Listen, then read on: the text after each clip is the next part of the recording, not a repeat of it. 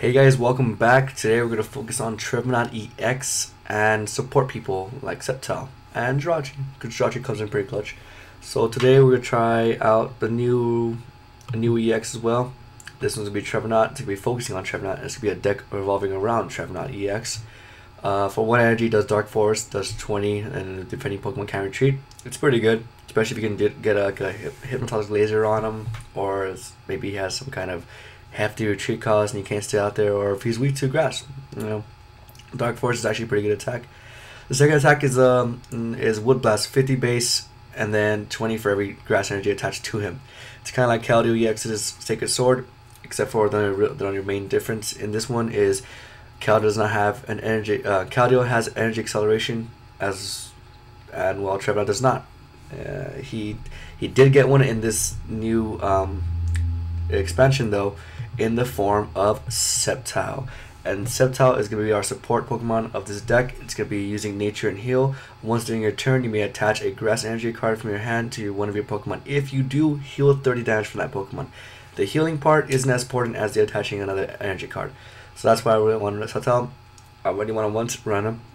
And that's where one of the problems of this deck revolves around.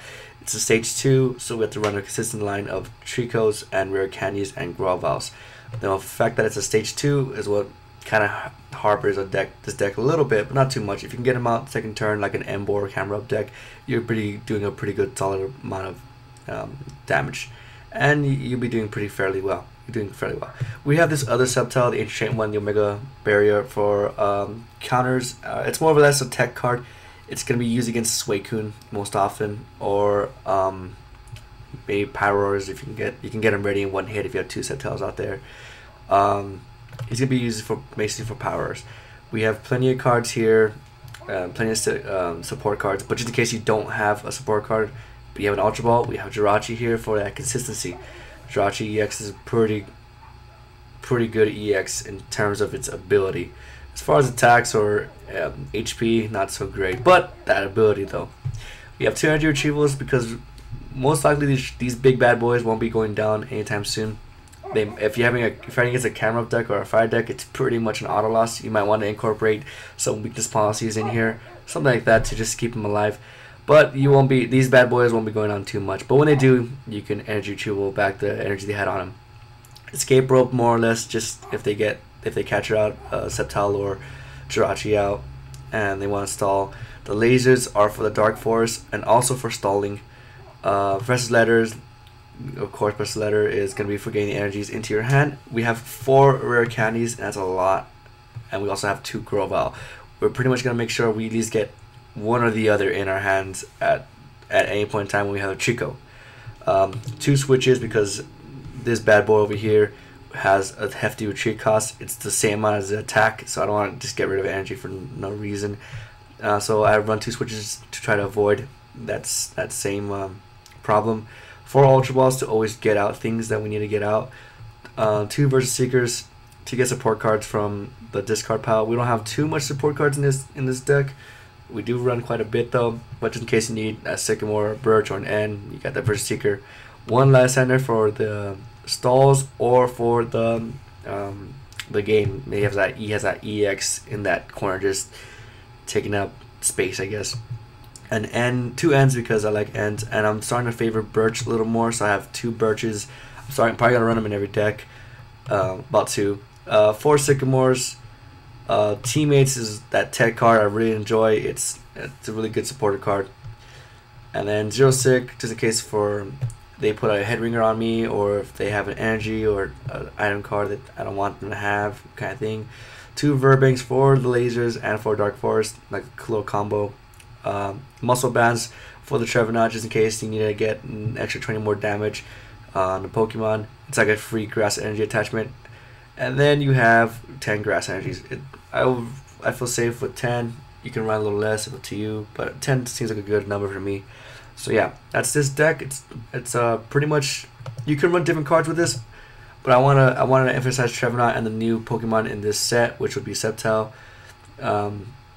And for consistency reasons, I have Jirachi. But I wanted to basically make a Primal Clash, show the cards that are in it and how they can be used. So that's why I had to incorporate Sceptile's and Trevenant, and so it's a pretty good deck. I'm gonna show a video of how this deck fares against another deck. All right, so hopefully you guys enjoyed that video.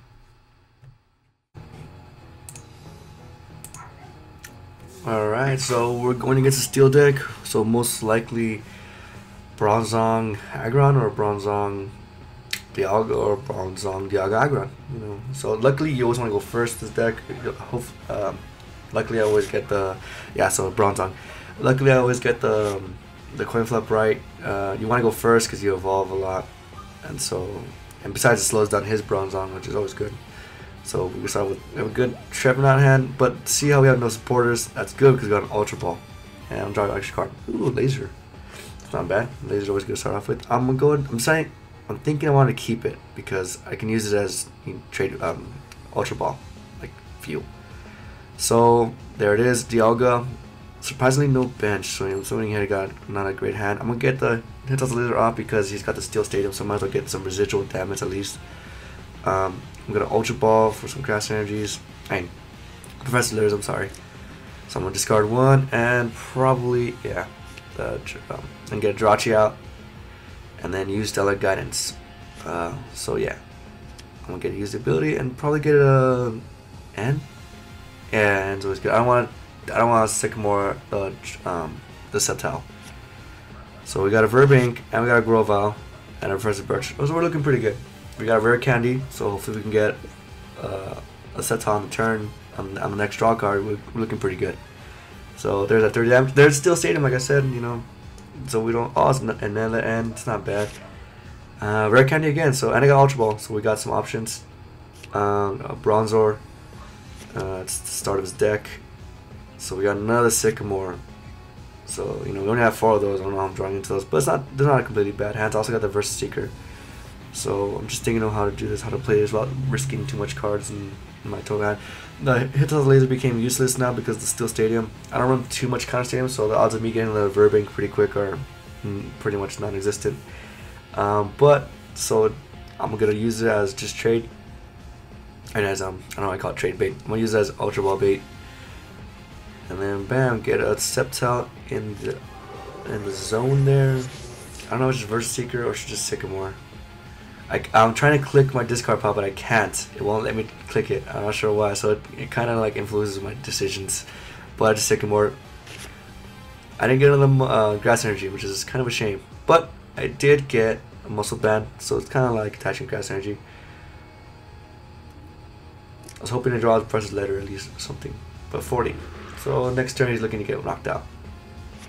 However, if he does do Chrono Wind, I believe it was the move what it's called, I can use that Trevenant to attack, which isn't too bad. Chrono Wind doesn't let your EX Pokemon attack the one he does it to though, so if I can switch out, that's fine. We did get the other Sceptile. It's mostly there as a tech card. It's nothing else besides just another rare candy game. If we can get out of Trico, but I did get some Gas Energies this time. Another N. I'm just checking, making sure. I wasn't exactly sure if it was just all EX Pokemon or just me, because if not, I would start attacking with Jungle Fever. Luckily that didn't happen.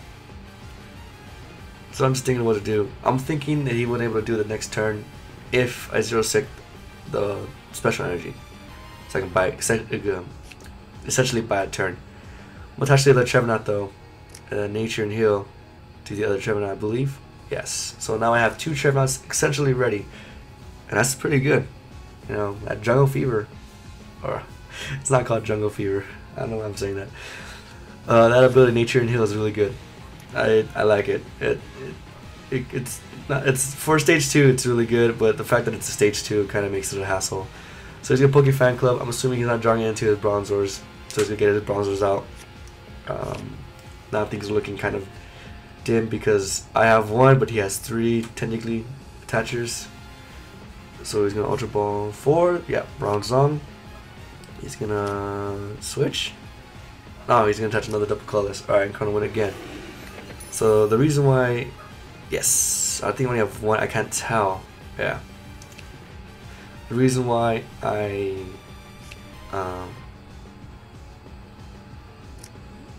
I'm sorry. The reason why I was hoping for that special energy was I hoping I didn't have it again.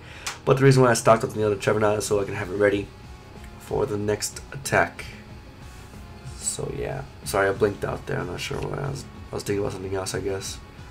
So yeah, so he's got one Dialga pretty much ready. It does have some damage on it, and then he's got support Pokemon, so it's not too bad. We did get a switch, which is good because it saves energy. So I'm gonna go and switch. I'm gonna touch a Mushroom Band because Mushroom Band is kind of the added thing. I should have Nature and Healed onto the other weak damage Trevenant, but can't win them all. So we're looking pretty good. He's got nothing else ready, nothing else that can take on Trevenant that quickly. So there's a Heat Ran now. You can only touch twice to it unless he evolves.